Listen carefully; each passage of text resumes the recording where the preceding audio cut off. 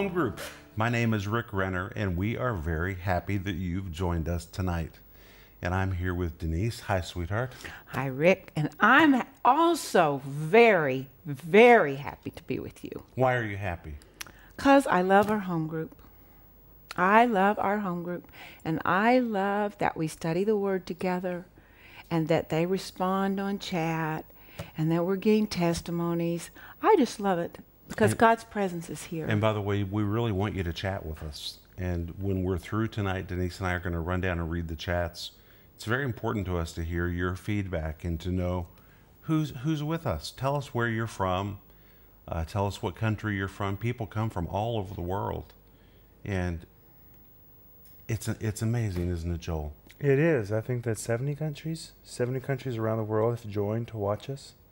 And that is just amazing to me. You know, Jesus said where 2 or 3 of you are gathered together. Well, here we are. So, and our cameramen are here and our director is here. So we know that Jesus is here. But I like to read the Bible with you guys at this home group because I don't think a lot of kids have the opportunity to have home group with their parents.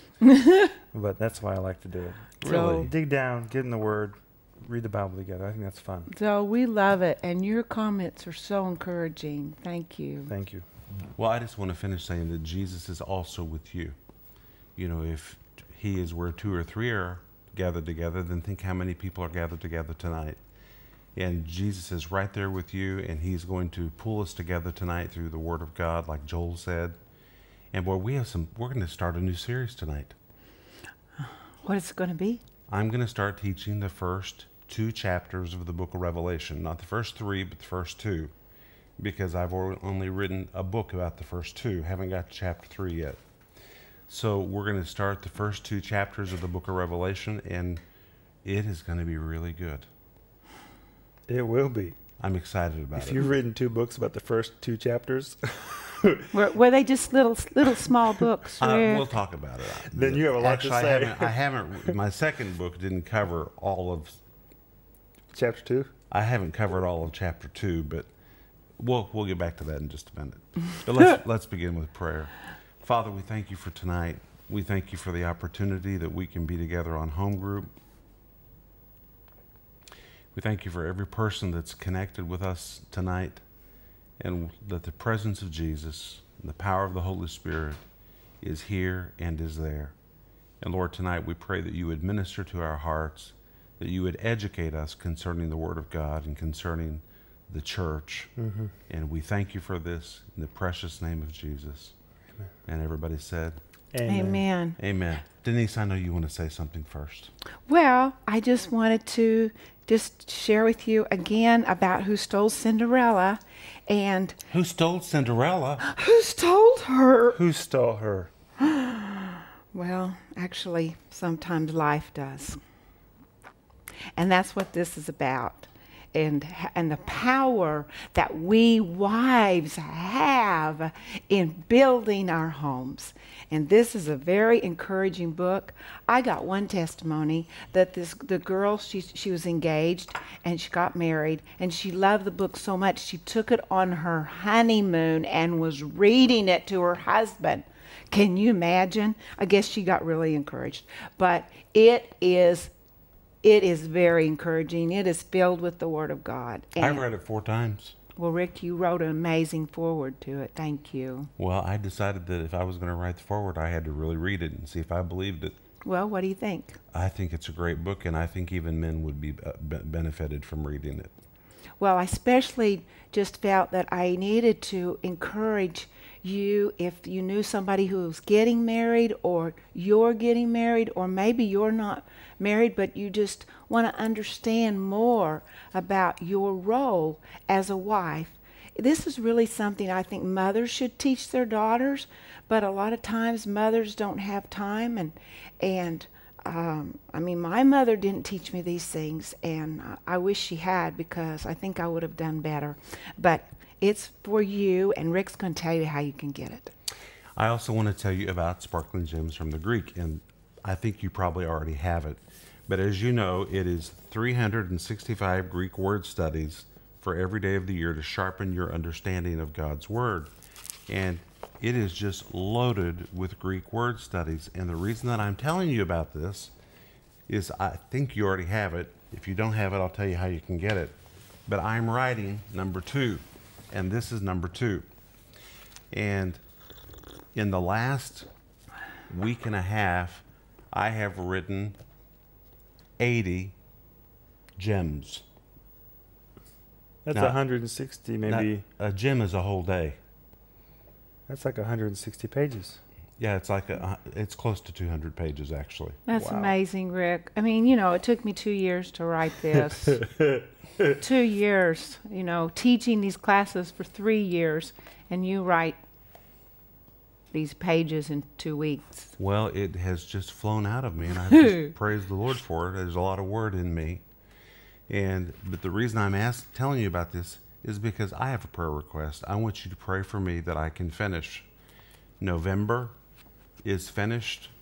All I have to left to write is December, and I've made a decision that I'm going to commit the whole month of December to the subject of Christmas. And I want to tell the other part of the story of Christmas, this part of the story that people never talk about. Christmas and Easter, I grew up thinking, is there anything else to know than just the cross and the resurrection, or just baby in the manger and the 3 wise men? I mean, is there any more to the story? And there is so much to the story. So I'm going to devote the whole month of December to the story of Christmas, to things that you have never heard before. Who were the wise men? Where did they come from? What was the value of the gifts that they brought? What about that star? What was that star? Was it an angel? Was it a star? We're going to cover all kinds of things. And I mean, this is a lot of writing. And I'm telling you this because I'm requesting prayer as I begin to write the month of December. And I need your help. And you can order any of our books. I'm not through. Okay. Then I'm going to be teaching tonight from these books. And so I want to tell you about them, and then I'll tell you how you can order. I'm going to be teaching from A Light in Darkness. I'm going to be reading from it. This is on Revelation chapter 1, and it deals with Patmos, Ephesus, and Smyrna. And then there is the second volume. This is what I had. This one I meant. We have a lot to talk about tonight. Volume number 2 is called No Room for Compromise, Christ's Message to Today's Church. Now, if you don't have weights at home to lift, you can buy these books, and you can read them, and you can then lift them, because they're pretty heavy books, but they're really outstanding. And Joel, I'm going to give that one to you just to hold, to move out of the way, because I'm going to be reading from this one tonight. But this volume number 1 is called A Light in Darkness, and all of these books you can get at Renner.org, and so you can go there right now and order Renner.org, and you can get these books. But tonight, I want you to grab your Bible, and I'm going to be reading a little bit tonight from A Light in Darkness. Then in the next week's program, I'm going to be using the whiteboard, and we're going to have a lot of fun in this series, and I don't know how many weeks it's going to last. We're just going to go until we're done. How's that? Sounds great. Sound good? Mm-hmm. All right, so let's open our Bibles to Revelation chapter 1. And we're going to begin in verse 1, and we're going to start with a correction. Most people call this the book of Revelation. Revelations. Oh, mine says Revelation. It's called the Revelation. But when most people say, oh, I was reading the book of Revelations, it's not Revelations, it's the Revelation. That's the name of the book. And the title is found in the opening statement of verse 1, the revelation of Jesus Christ. That is the primary revelation. So it's not the book of Revelations. There are many revelations, but it is called the revelation. It was one experience. It was one revelation, all given at one time. And the word revelation is the Greek word apokalypsis.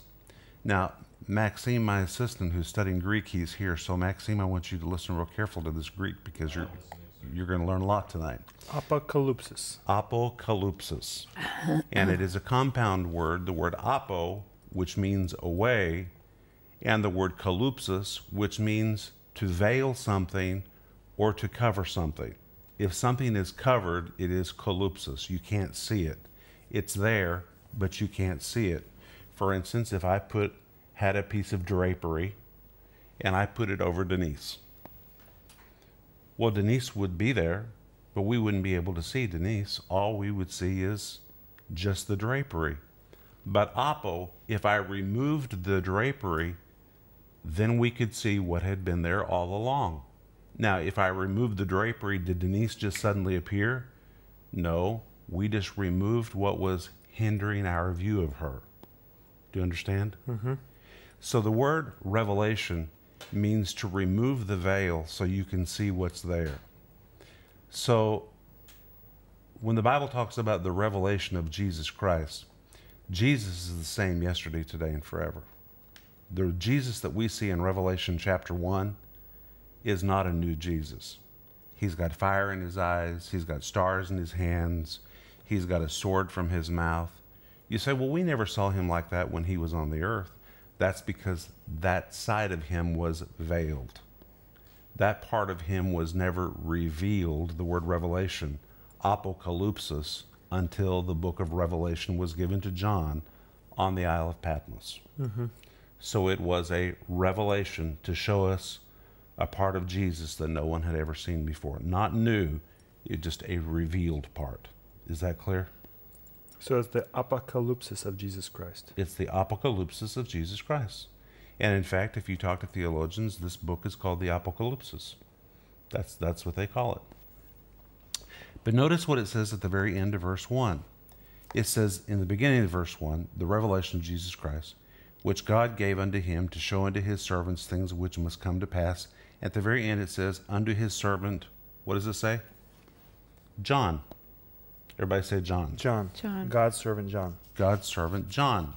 Then if you would go to verse 4, and it says, what does it say? John, to John, the 7 churches. To the 7 churches which are in Asia. But that's the second time in 4 verses that it has given the name John.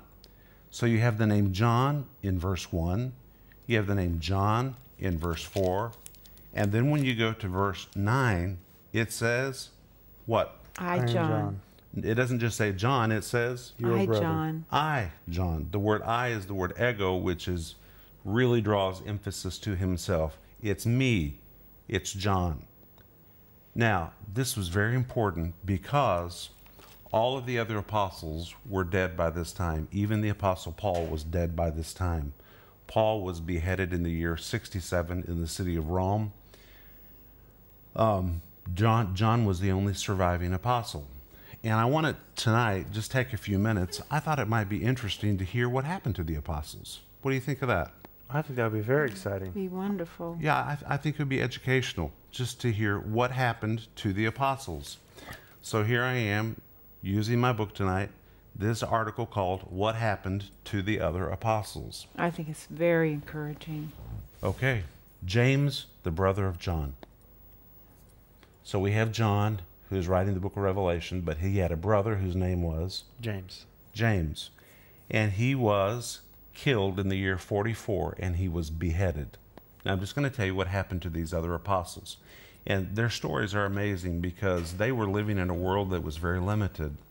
Travel was by foot, it was by the back of an animal, or it was by a chariot, or it was by ship, or it was by some kind of contraption that rolled on 4 wheels. Travel was very difficult. And when you hear where these apostles went and what they did with their lives, it is amazing. Jesus took simple men, and these simple men literally traversed the world of the day. Isn't that amazing? But James was beheaded in Jerusalem. And then you have Andrew. Well, what about Andrew? Andrew was really a traveling preacher, believe me. He went to modern-day Kazakhstan, Russia, eastern Ukraine. He went to the northern Caucasus, including Azerbaijan and Georgia. He was in another part of Ukraine, Belarus, Poland. He was in the Baltic region. He was in Bulgaria. He was in the Danube area. He traveled and traveled and traveled. This one man in his life. Wow. And he was crucified. And Andrew was crucified on an X-shaped cross. which is a very miserable kind of a death, and it was a very prolonged crucifixion where he hung there for days and days. Where did he die? He died in the year 60 during the reign of Nero. Where did he die, though?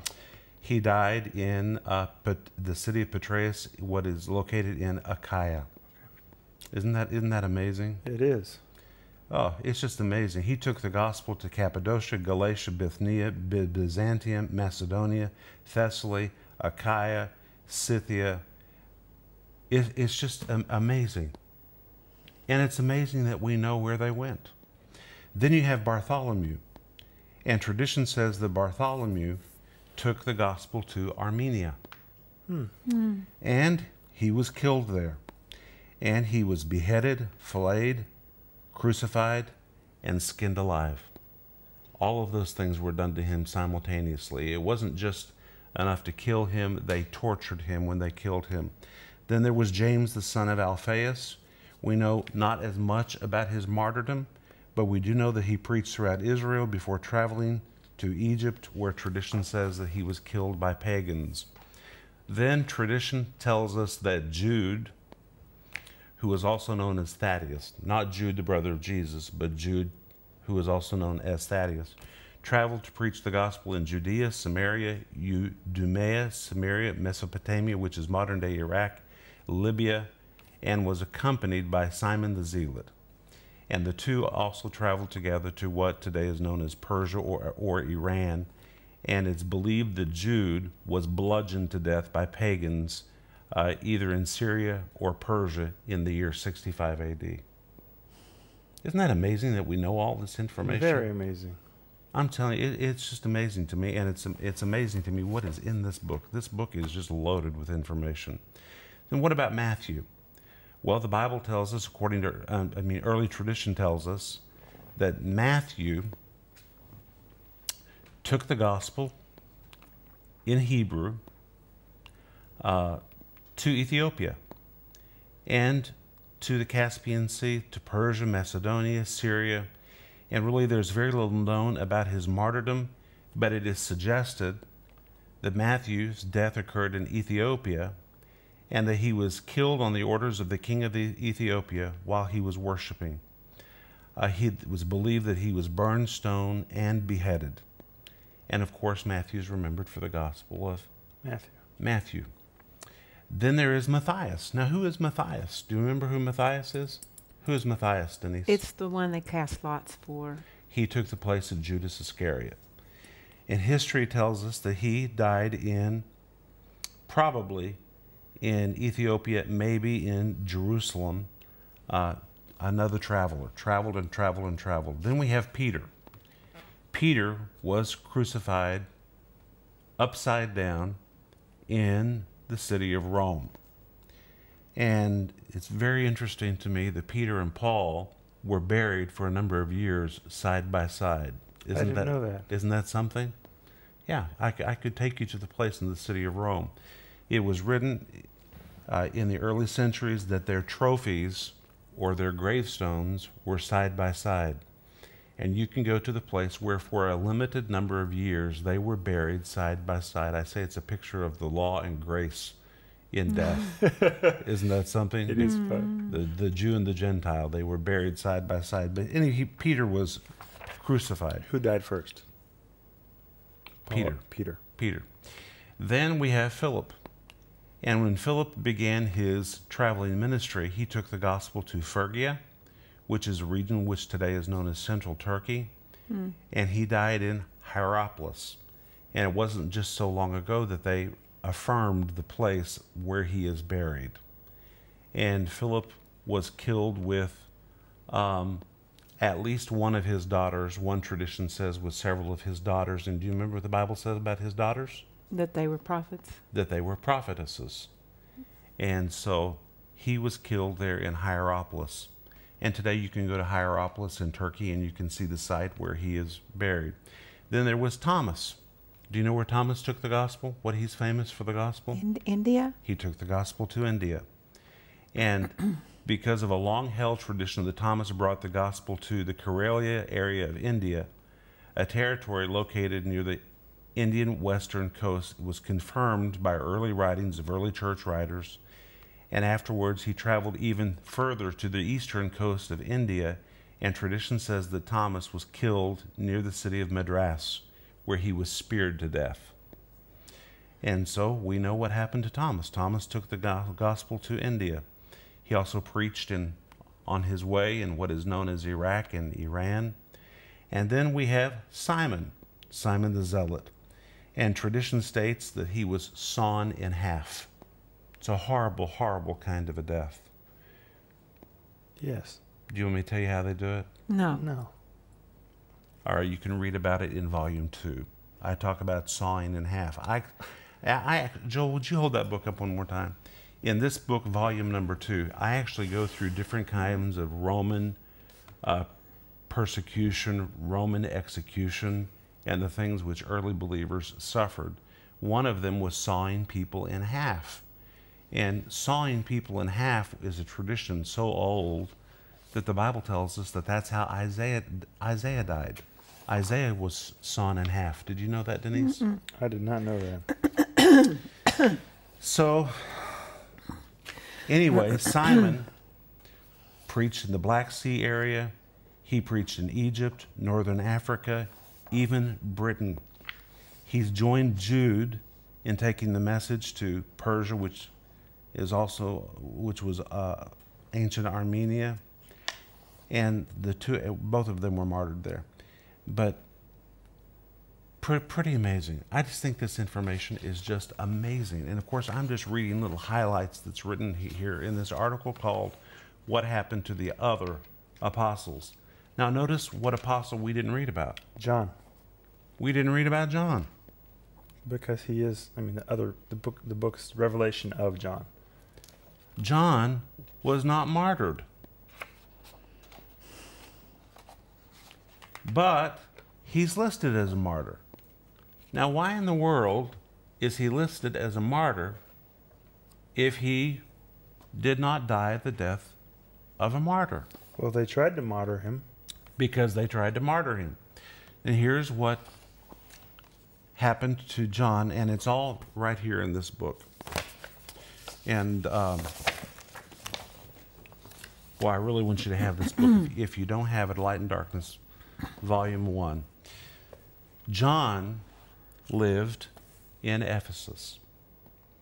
Now, tomorrow we're going to talk about the 7 churches, and not tomorrow, but next weekend, we're going to talk about the locations of the 7 churches and how the 7 churches were all connected. But John lived in Ephesus. Now, until the year 67, everybody say 67. 67. Until the year 67, the Apostle Paul was the apostle and the overseer of Asia. Apostle and the overseer of Asia. Of Asia. He started the church of Ephesus. There was a great revival in Ephesus. And Paul was the overseer of that region until he was beheaded in the city of Rome. And somewhere about that time, we're not exactly sure if it was a little bit before that or exactly the year 67, but somewhere around that time, John moved to the city of Ephesus with Mary, the mother of Jesus. Now, if you remember, whenever Jesus was dying, he looked at John and said to John, "Behold your mother." Do you remember that, Denise? Mm-hmm. And in that moment, he gave the care of his mother into John's hands. And for the rest of John's life, as long as Mary was alive, John took care of Mary. And so where John went, Mary went. John was the overseer. He was the personal caretaker of Mary. So John moved to the city of Ephesus and became the overseer of what today is called Turkey. Because Paul was dead, there needed to be an apostle who was the overseer of that region. And John became the overseer of that region. And he lived just outside the city of Ephesus, on top of a hill. Now just imagine, here's the temple of Artemis. The temple of Artemis was one of the 7 wonders of the world. It was a wicked, wicked place where there were 6,000 priests and priestesses who served 24 hours a day. There was eerie music. There was smoke billowing out of the temple. And just above the temple of Artemis was a little hill. The city of Ephesus was over here. And the temple of Artemis was a little bit outside the city. It was a sanctuary that sat by itself. And there was a little hill just above the temple of Artemis. John did not live in Ephesus. Life would have been too dangerous in Ephesus. Timothy lived there, and there was a church in Ephesus. But John was such a visible Christian leader, he couldn't live in the city of Ephesus. Other Christian leaders would have difficulty coming to see him because they could be arrested. It would have just brought too much attention. So John located to a place where he wouldn't be paid much attention to. And he lived on top of the hill just behind the temple of Artemis. So from where John lived, he could see the smoke billowing up from the temple of Artemis. He could hear the eerie music going up from the temple of Artemis. And from where John lived on the hilltop, he could also hear the sound of the crowds roaring in the stadium over in Ephesus as Christians were fighting lions and gladiators. John had quite a view from where he was. But that's an interesting thing to me because people say, oh, well, you know, if you live where there's a cult or if you live where there's witchcraft, you know, you're going to have a really hard time ministering because it's so spiritually dark. Well, there couldn't have been a darker place to live than where John lived. Doesn't sound like it. I mean, he lived on the hilltop right above the temple of Artemis. He could hear that eerie music and see that smoke billowing out into the sky every single day, and that's where he lived, in a very small Christian community. Very small. And Christian leaders could come from all over Asia to see him there. And the Roman authorities basically left them alone because they were stuck behind the temple of Artemis. They weren't bothering anybody. They were out in the sticks, you might kind of say. They weren't disturbing the city. And people would come and privately they would scale the mountain behind the temple of Artemis and they would visit with John, who by this time was already elderly. Now Mary lived way over on the other side of town on top of a mountain. And it's very interesting that you can still go to all these places, and maybe one of these days we need to take a tour and take people to all these sites. But that's where John lived. And we don't know how it happened, but John was arrested. And it's possible that John came into the city, walked past the statue of Domitian, who was the emperor at that time, and didn't tip his head. You were supposed to tip your head in deference or in worship. We don't know what happened, but for some reason, John was arrested. And John was brought to the city of Rome, where Domitian himself wanted to execute the last living apostle of Jesus Christ. All the rest of them were already dead by this time. That's why this book says, John, John, John. John's drawing attention to the fact that it's really him. He's the last living apostle. Is Mary still alive? No, Mary was gone by this time. Okay.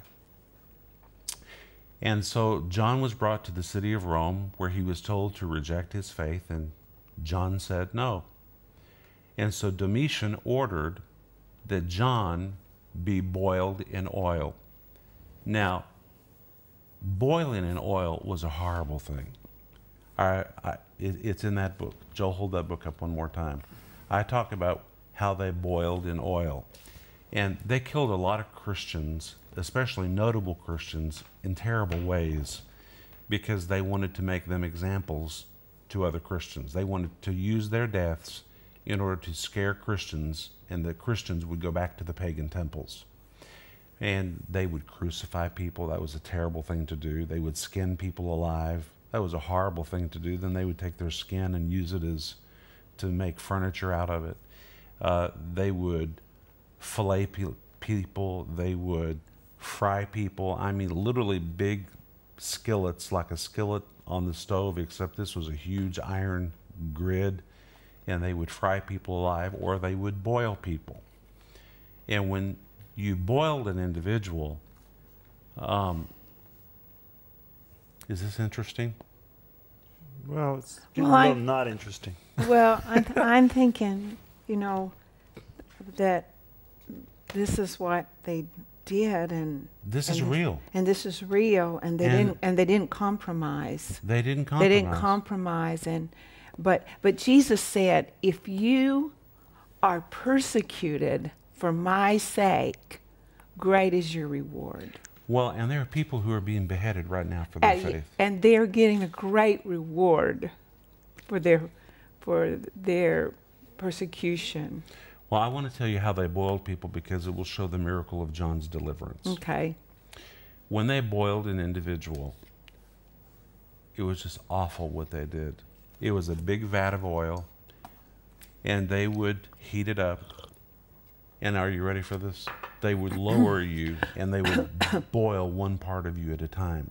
So they would start with your feet, and then they would slowly lower you so you could feel yourself being boiled until finally you were completely dipped into the oil and you were completely consumed and you were boiled. And so John was boiled. And when they finished the process of boiling John, they drug a big hook through the oil in order to pull up his bones, because what happens when you boil a chicken? The meat falls off the bones. So usually, the boiling process is totally finished. You drag a hook through it, you pull up the remains. It's usually a skeleton or it's bones. But John was on the hook, and John was alive, and he was not boiled. He was not hurt at all. He came out of that oil untouched. And this was in Rome? This was in the city of Rome. And it scared the Emperor Domitian so bad that he said, get this man away from me. Send him to the Isle of Patmos. Patmos. Everybody say Patmos. Patmos. And so John was sent to the Isle of Patmos. First, he went back to the city of Ephesus. And then from Ephesus, he was put onto a ship with other prisoners. And there were two kinds of prisoners. There were political prisoners, and then there were criminals. John would have been a political prisoner. The criminals were hoarded together, and they were kept in a group. But if you were a political prisoner, it's all right here. If you were a political prisoner, then you were just released off of the ship to roam the island. Well, there was a problem with Patmos. Patmos, during previous periods, had been totally raped of all of its trees, of all of its natural resources. There was only one little tiny, tiny source of fresh water on the Isle of Patmos. And many people would just die of malnutrition because there was nothing to eat. There was no place to live. And history tells us that John traveled there with his associate. His associate, who was not arrested, but who willfully went there on his own. And do you remember what his name was? Prochorus. Prochorus. And Prochorus was one of the first disciples, one of the first deacons chosen in Acts chapter 6. And he became the personal assistant to John. And just like Luke traveled with Paul, Prochorus traveled with John. So when John went to prison, Prochorus said, I'm going with you. And he boarded that ship, and the two of them together found a cave. Now, this is what's amazing to me. The cave, which I've been there many times, the cave was located, are you ready for this? On the top of a mountain, under the temple of Artemis on the Isle of Patmos. Now think about it. In Ephesus, he lived on a mountain above the temple of Artemis. On Patmos, he lived under the temple of Artemis. On a mountain. On an island. Yeah. It's like he couldn't get away from the temple of Artemis everywhere he went. And it was in that cave that John received the revelation. The revelation of Jesus Christ. The revelation of Jesus Christ, which we call the book of Revelation. Now, that's why John is listed as a martyr. But he outlived Domitian. Domitian died, And when Domitian died, John was released from exile. And history tells us, and there's a lot of history on Patmos, there's a monastery there where you can go and you can read 1,600 years of history. There's so much documentation on Patmos. And while John was there, he started a congregation. There were people living on Patmos who had been exiled there, and he had a major confrontation with a magician, a major demonstration of the power of God, started a congregation. And early tradition tells us that whenever John left Patmos, that there was a group of believers who went to the beach and bid him farewell as he got back on the boat and sailed back to Ephesus. How old was he? He was probably 92, 94. Wow. You know, Rick, I just love that because no crushing power, no threatening of being boiled in oil and then being boiled in oil or exiled to a terrible island. I mean, everything to steal, kill, destroy a 92-year-old man, but what was inside of him was so great that he was still moving in that power, and people were still hearing the gospel, being delivered, getting saved, getting healed right there. That's just so powerful of what we contain on the inside of us. It was John who wrote, "Greater is he that's in you than he that's in the world." And he wrote that after he had been on the Isle of Patmos. Praise God. I mean, John really had a right to talk about being an overcomer. Hallelujah. Joel? I think so. How long did he live on the island of Patmos? John was on the Isle of Patmos for 18 months. And so Domitian must have died.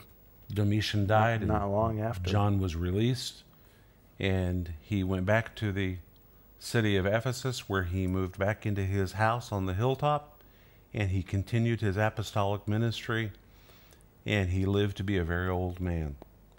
And I mean, he was already an old man, but he was not slow. He was still doing his ministry, and he just picked up his ministry and continued. He was the last living of the first apostles of Jesus Christ, so his voice was very important. Yeah. So when John writes the book of Revelation, notice he says 3 times, John, John. He knows he's the last living apostle. Finally he says, it's me, I, John. It's really me. And this must have been such an encouragement for believers who were suffering such horrible persecution all over the Roman Empire at that time. And they hadn't heard from John for a long time. John had been in the middle of the sea. He had been in Rome. He had been on Patmos. People didn't even know if John was alive or dead. And suddenly they received this very long epistle, this revelation, where it says, John, John, me. It's really me. It's me, John. I, John. And then John begins to describe himself. And I'm going to save that for the whiteboard when we come back next week. You know, Rick, you didn't say it, but you know, when some people were crucified, the power of God was on them, and they were singing. I mean, I've heard you say this before, and I'm just pointing that out because you talked about a lot of terrible deaths, and I just wanted to bring an encouraging word because that God's power. He says that He will. His power will come when we're at that moment. And because we're giving glory to God, when we're being persecuted for the gospel, we're giving glory to God. And His power comes. And I don't know which book it's in, but you've talked about before that when they crucified believers, and was it Nero or Domitian? They all did it. Yeah. And I'll say Nero. And Nero heard those believers outside of his great palace singing and giving glory to God, that it just drove him crazy. And let's save that for the next program. Okay. All right, I'd like to stop right there. Okay. Thank you. I'm just reading Revelation 1, verse 2. And I like how it says, John faithfully reported the word of God and the testimony of Jesus Christ, everything he saw. I just like that he faithfully reported the word of God. I love that too, Now, Joel. we only have just a few seconds left. Do you know how long the book of Revelation was written after the resurrection? How many years it had been since John last saw Jesus? 60. 60 years. Everybody say 60 years. 60 years. 60. So for 60 years, John had remembered Jesus. He remembered the touch of Jesus. He remembered the eyes. John was so impacted by Jesus that he called himself the disciple Beloved. who Jesus loved. He was he was the youngest of all the original apostles. But it had been 60 years. So finally, when he sees Jesus, he has a revelation of Jesus, and he sees the part of Jesus that he's never seen before. And it's interesting that the voice is the same. And when Jesus reaches out and touches John, John feels the same touch that he had felt so many times. But so much in this revelation was a new revelation for him. The veil had been removed, and now John was going to see things that he had never seen before. Time's up. This has been great. It really has. Thank you. Thank you for being here, Joel. Thank you for being here, Denise. And we want to thank you, Home Group, for being with us. And when we come back next week, we're going to start exactly right here, where we're going to continue talking about Revelation chapter 1. We're going to start in verse 9. Rick, I have a word of knowledge. There's somebody right now, and you're watching, and the power of God is on your eyes right now to heal your eyes. I don't know if it's a bump on your eyes, but it's something on your eyes that's not supposed to be there. And right now, the power of God is on you. I speak healing to you right now in the precious name of the Lord Jesus Christ. Amen. Amen. Amen. Thanks for being with us. We'll see you next week. By the way, we're going to go read your chat. We love you.